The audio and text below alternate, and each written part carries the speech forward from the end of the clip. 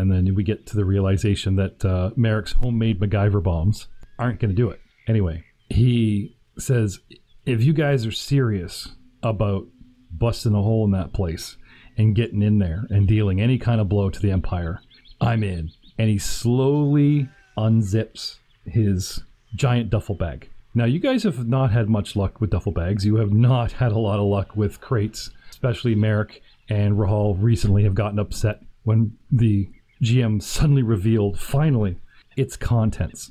But guys, once in a while, the Galactic Universe gives you one for free.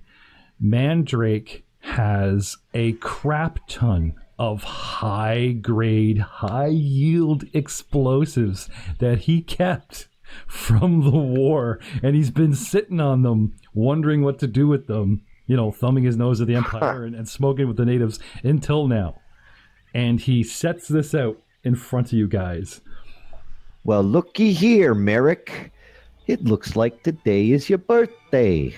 Oh my God, is it the 996?